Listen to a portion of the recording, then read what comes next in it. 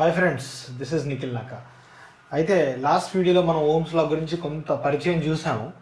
ఇప్పుడు ఇంకొంచెం ఓమ్స్ లా గురించి ఇన్ డీటెయిల్ డిస్కషన్లో వెళ్దాం. సో ఈ ఓమ్స్ లా ద్వారా మనం ఏమి ఇంట్రడ్యూస్ చేయదలుచుకున్నామంటే ఈ రెసిస్టెన్స్ అనబడే ఒక కాన్సెప్ట్ని, ఈ సూత్రాన్ని మనము చాలా క్లియర్గా తెలుసుకోదలుచుకున్నాం అనమాట. So that is the main reason why we are studying Ohm's లా. ఇంకోటి ఏంటంటే మనం మెయిన్గా ఇప్పుడు మనం చదువుతున్న సబ్జెక్ట్ని యాక్చువల్గా ఎలక్ట్రికల్ ఇంజనీరింగ్లో ఏమంటారంటే సర్క్యూట్ అనాలిసిస్ అని అంటారు అన్నమాట. Electric circuit analysis are network analysis ఇలాంటి పేర్లు. మీలో కొంతమంది ఎవరైనా డిప్లొమా చేసిన వాళ్ళు ఉంటే కూడా మీకు ఐడియా ఉండొచ్చు నెట్వర్క్ అనాలిసిస్, సర్క్యూట్ అనాలిసిస్ అంటే ఏంటనేది. బేసిక్గా ఈ అనాలిసిస్లో ఏం చేస్తారో అని అంటే ఎలక్ట్రికల్ ఇంజనీరింగ్ అంటే ఏంది జనరల్గా సర్క్యూట్స్ అంటే సర్క్యూట్ అంటే ఏం చెప్పాము, ఎన్నో రకాల ఈ మూలకాల యొక్క ఇంటర్ కనెక్షన్ అని చెప్పాము. ఒక బ్యాటరీ, రెసిస్టర్లు, కెపాసిటర్లు, ఇండక్టర్లు, ఈ విధంగా రకరకాల ఎలిమెంట్స్ ఉంటాయి. పవర్ ఇచ్చేటివి, పవర్ తీసుకునేటివి ఉంటాయి. పవర్ ఇచ్చే వాటిని ఏ ఎలిమెంట్స్ అంటాం? యాక్టివ్ ఎలిమెంట్స్ అంటాం. పవర్ తీసుకునే వాటిని అంటే శక్తిని కన్జ్యూమ్ చేసుకునే వాటిని, తినే వాటిని ఏమంటాం అని అంటే ప్యాసివ్ ఎలిమెంట్స్ అని చెప్తామని చెప్పి ఆల్రెడీ డిస్కస్ చేసుకున్నాం మనం. వీటన్నిటి యొక్క ప్రాపర్ ఇంటర్ కనెక్షన్నే మనం ఒక ఎలక్ట్రిక్ సర్క్యూట్ అని అంటాం. సో ఈ రకంగా ఒక ఎలక్ట్రిక్ సర్క్యూట్ అనేది సింపుల్గా మనం అనుకున్నట్టు ఒక బల్బు, ఒక బ్యాటరీ ఉండొచ్చు, అయితే చాలా పెద్ద కాంప్లెక్స్గా ఉండొచ్చు. సో ఒకవేళ ఒక కాంప్లెక్స్ నెట్వర్క్ ఉందనుకోండి, ఫర్ ఎగ్జాంపుల్ కాంప్లెక్స్ కానీ సింపుల్ నెట్వర్క్ కానీ, నెట్వర్క్ ఆర్ సర్క్యూట్ కానీ, ఆ సర్క్యూట్లో ఉండేది ఏంటి? ఎలిమెంట్స్. ఈచ్ అండ్ ఎవ్రీ ఎలిమెంట్లో ఎంత కరెంటు, ఎంత వోల్టేజ్ ఉంది అని తెలుసుకునే ప్రాసెస్ సర్క్యూట్ అనాలిసిస్.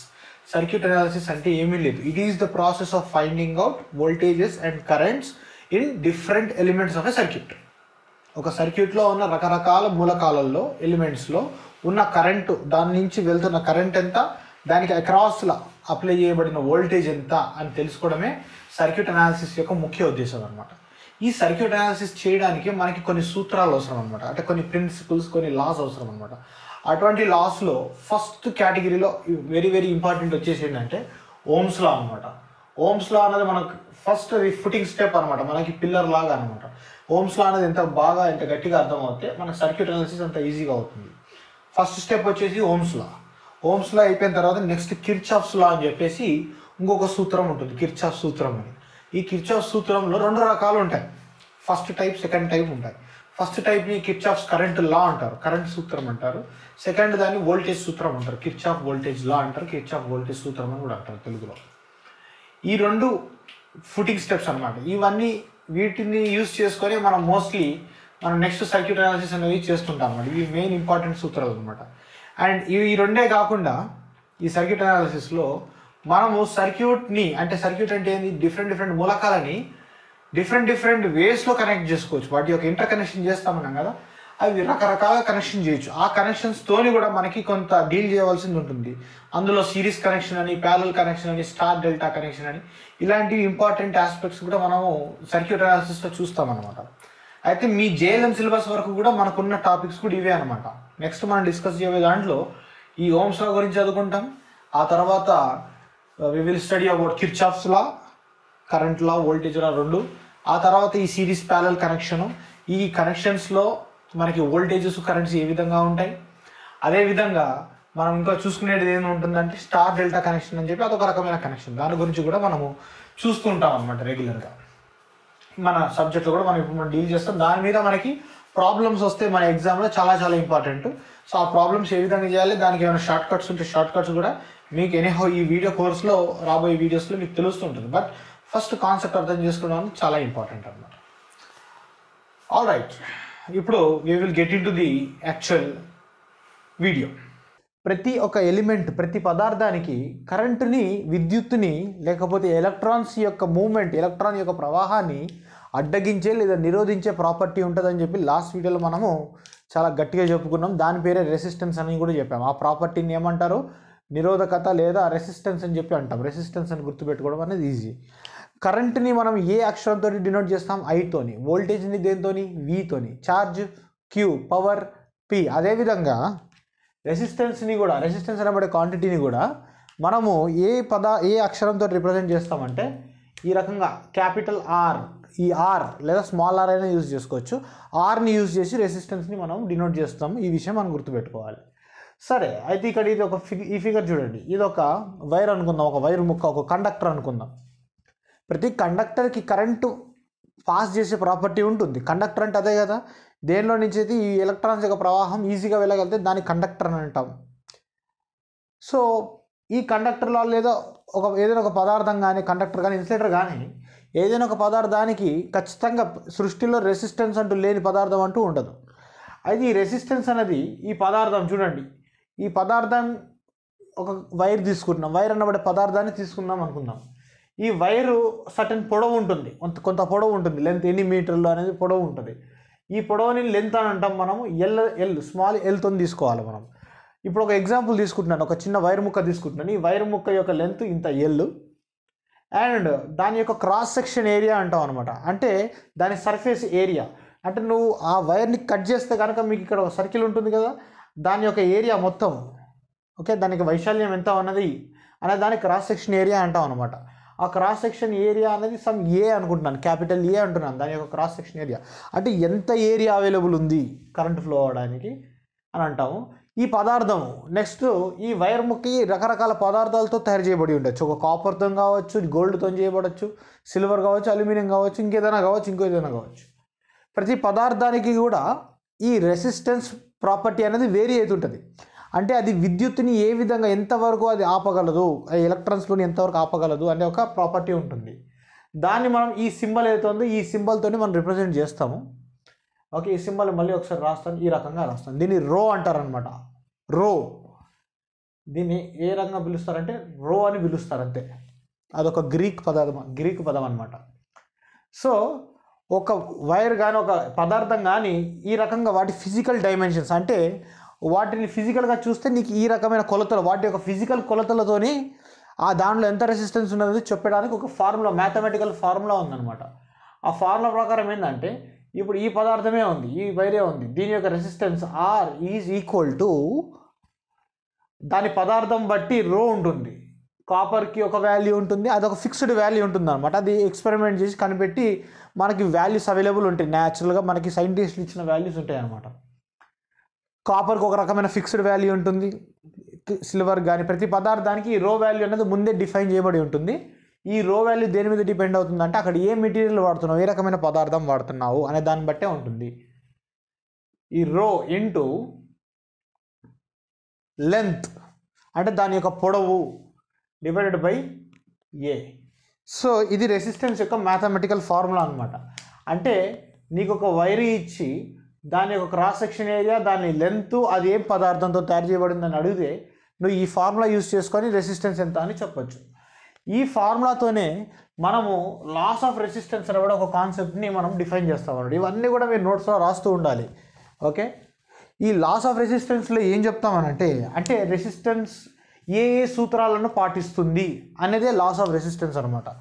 ఈ లాస్ ఆఫ్ రెసిస్టెన్స్ ప్రకారం మనం ఏం తెలుసుకుంటామంటే ప్రతి మెటీరియల్లో ఏదైనా ఒక పదార్థంలో రెసిస్టెన్స్ ఏదైతే ఉందో, okay, resistance directly proportional to length అని రాస్తాం అనమాట. అంటే మీరు ఇక్కడ చూడండి, resistance is equal to rho L by ఏ. ఈ ఎల్ అనేది ఎక్కడ ఉంది, న్యూమరేటరా డినామినేటరా? న్యూమరేటర్లో ఉంది. అంటే ఇది is directly proportional to length.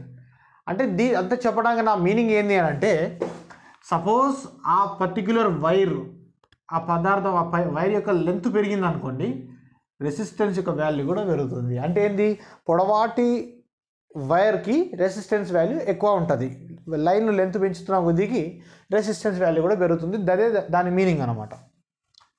ఇది ఒక సూత్రం, రెసిస్టెన్స్ పాటించే ఒక సూత్రం అనమాట. నెక్స్ట్ ఈ రెసిస్టెన్స్ ఏదైతే ఉందో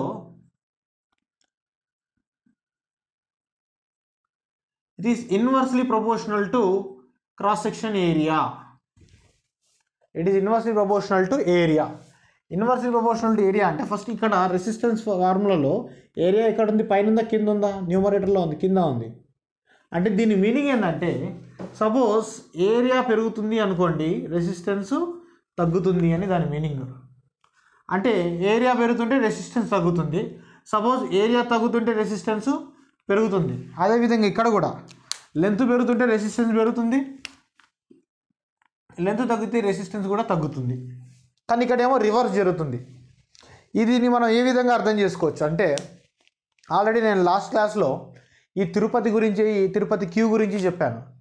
ఇప్పుడు ఆ రూము మనమైతే క్యూ కాంప్లెక్స్ నిలబడే ఆ కారిడార్ ఏదైతే ఉందో, ఆ వరండా ఏదైతే ఉందో, దాని యొక్క వరండా చిన్నగా ఉంది, జనాలు ఎక్కువగా ఉన్నారు.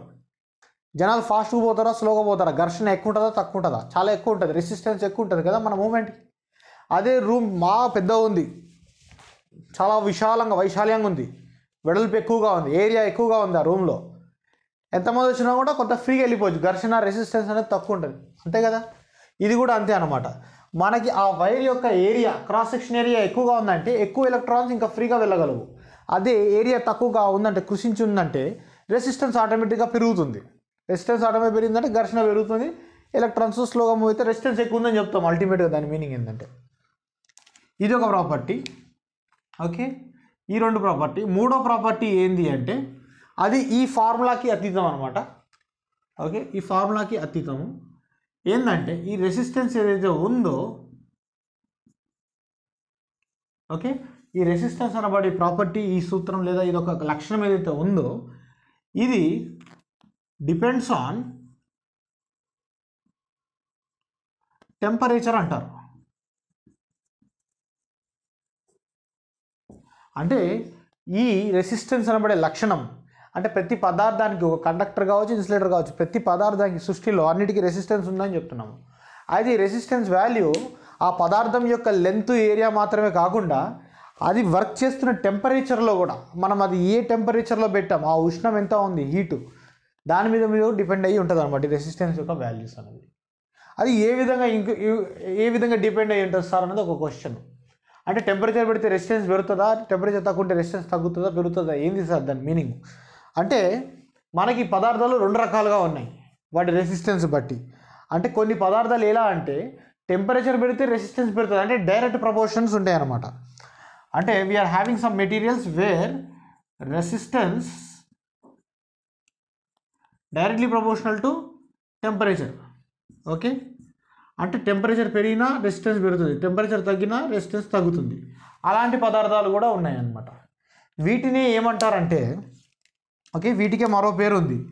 వీటిని ఏమంటారంటే పాజిటివ్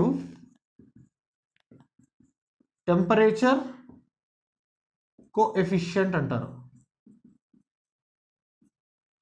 పాజిటివ్ టెంపరేచర్ కోఎఫిషియంట్ అంటారు. దీన్ని షార్ట్కట్లో ఏమంటారంటే పీటీసీ అంటారు అనమాట.